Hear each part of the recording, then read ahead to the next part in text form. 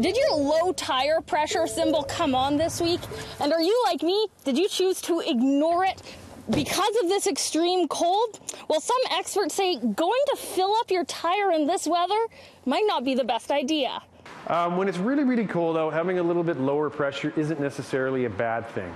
It actually could be safer when it's this cold to have a bit of give in your tire of about 5 psi. Really, really cold out, having a low tire will give you more traction, and it's going to naturally cool because of the temperature of the ice on the road. But whether the road is bare or has packed snow, you most likely have felt those tires, deflated or not, spinning out more. Councillor Knack has been getting the phone calls and decided to figure out why sand and chemicals aren't working. So you hit that point where you're below about minus 20.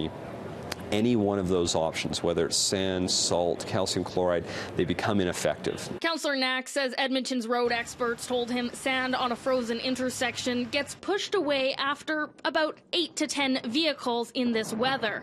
Another weapon in the city's arsenal for making roads safer is the controversial chemical, calcium chloride.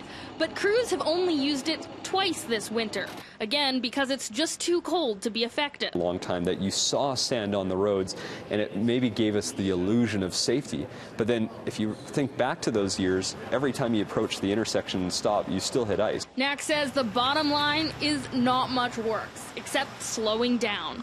And when it comes to tire pressure, you should still check them and make sure they're all equal. Tire that is low versus the rest of them, you could have stability issues with the car, especially if you hit a patch of black ice. Now, we asked Edmonton police to crunch the numbers of how many collisions we've seen since this extreme cold warning went into effect. And they say there have been over 2,700 since February 2nd. Not all of those weather related, but still, that's how many.